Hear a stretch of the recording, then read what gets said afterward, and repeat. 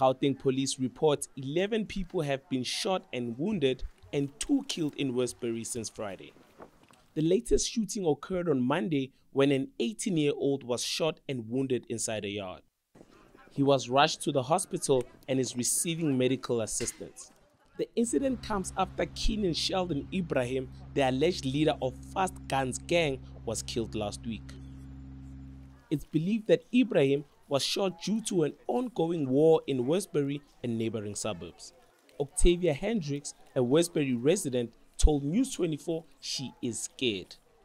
I'm fearful on a daily. I'm cooking with fear. I'm in the house with fear. I dress kids in my house home with fear.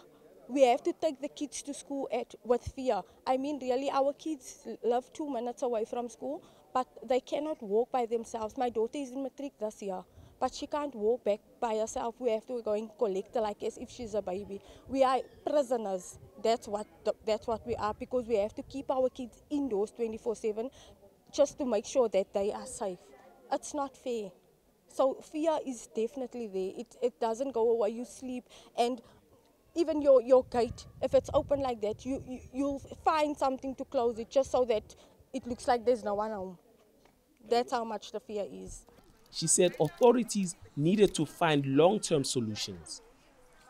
At this point, I can't say, because they said that we must bring in the army. The army was here. We've been striking up and down. We went to the police station to go and strike and stuff. The police is here patrolling 2 minutes, 5 minutes, and then so for me, we really need to find something that's very steadfast, because this is not helping us. Moving up and down, marching with banners and stuff, that doesn't work.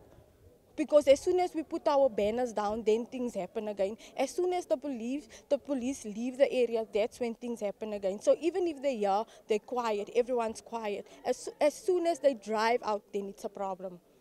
So now we don't even know when it's going to happen. It's just randomly.